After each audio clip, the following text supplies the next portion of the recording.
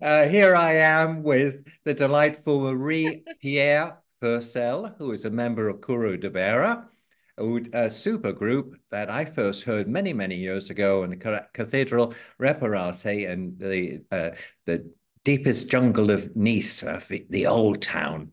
It was super. It's an a cappella group, and I've caught up with them recently, and I'm delighted to say that Marie-Pierre is, in fact, a member of that group.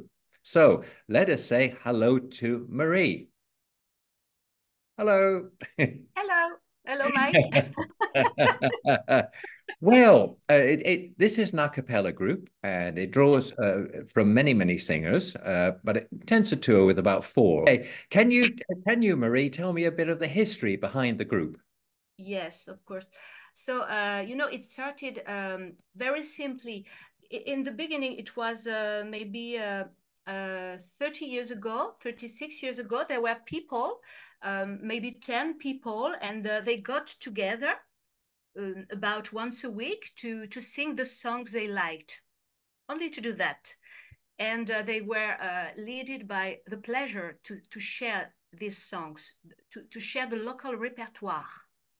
So they sang the songs they heard from their families, from the friends, in all kind of festive situations, after at the end of lunches, for example, and they really loved them because they were part of the lives.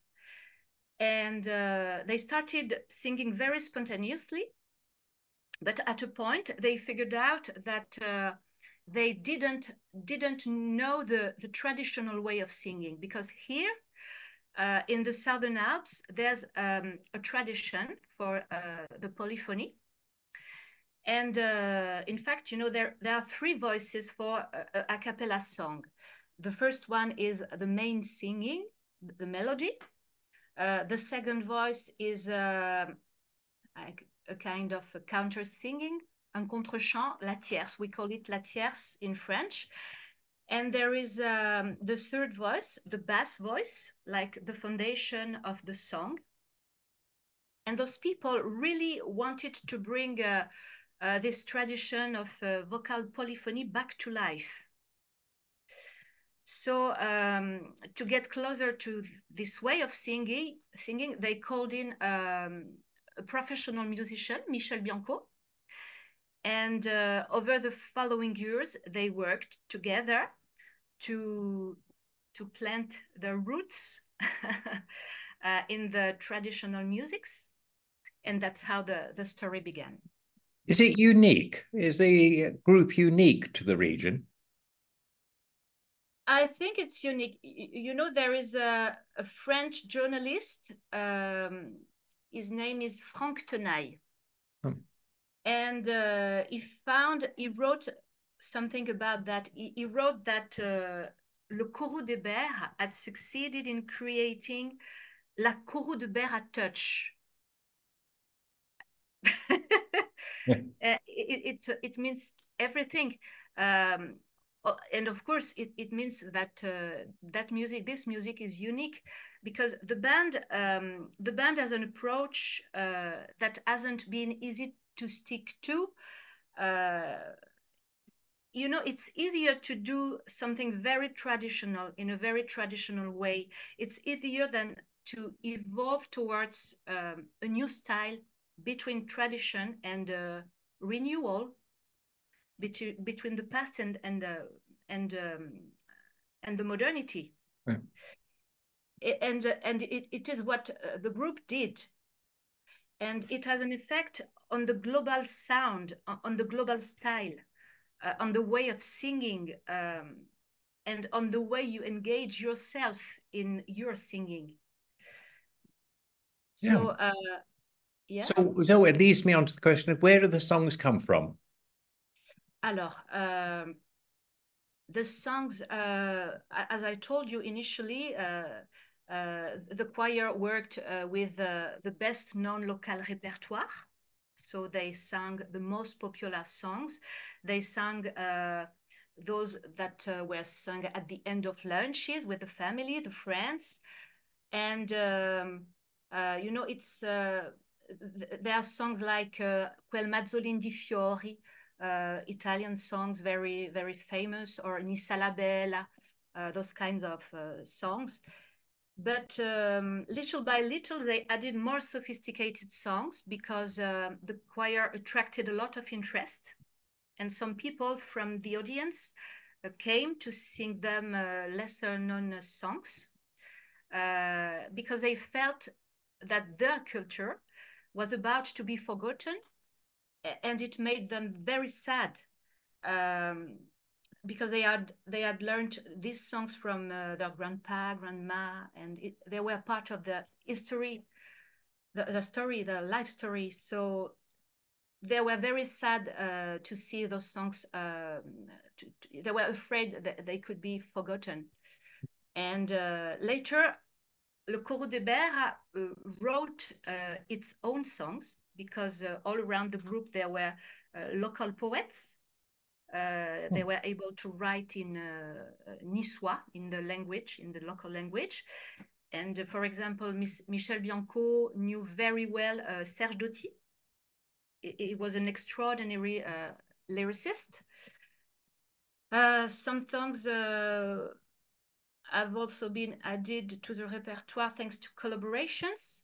In particular, there's a tribute to Bob Dylan, a Bob Dylan song. I sent you a video last night. Yes, you did. Blowing in the Wind. Yeah, and it's a result of a collaboration with an Italian composer. There are also musical adventures like Dogora. Dogora is the work of a French composer. His name was Étienne Perruchon, and it's a masterpiece written in dogorien. Alors, le dogorien is a language, is an imaginary language from people living in another planet. Yeah. That's fascinating. Can you tell me, because we're moving on time-wise, can you tell me, are the singers professional? Alors, at the beginning, it was a very large choir. There were about 30 singers, Yeah. and that number gradually dwindled as they had to work faster. Faster and faster. The band was successful.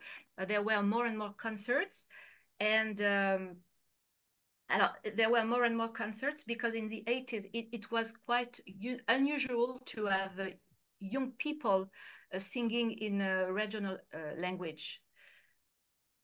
So they attracted a lot of attention, and there were more and more proposals, and it was important. It was necessary to create a small team that will be available to do all the concerts, and that will be able to work quickly, to read the music. And most of the choristers couldn't read music. It was a real problem. And sometimes they had to learn in a very short space of time. They had to learn new songs. And even if they were all highly motivated, it was no longer enough. So at a point, Le Corou de Berra became a team of 6 to 4 professional singers. And currently we are 4 singers, 2 men and 2 women. And amazing you are. Now, where can we hear some of your music? Alors, you can hear the music of Le Corou de Berra on the band's website, coroudeberra.com. You can listen to this music on YouTube, on streaming platforms. You can subscribe to its Facebook account too, because sometimes we post videos of the live performances. So yeah, so I'd encourage everybody to have a look at CorouDeBerra.com, the website, because there you'll find out where they are, what they're doing, and It's sensational to hear them. It's very it's inspirational and uplifting. That's how I find their music. So it's time to say thank you so much, Marie-Pierre, for this lovely interview. No, I really appreciate it. So all we Yes. do is thank you and merci beaucoup and see you soon. And thank you so much. And we will leave it with a laugh like we started. Well, Okay. I find the off button. Thank you so much, Thank Marie. Thank you. Bye you. bye. Bye.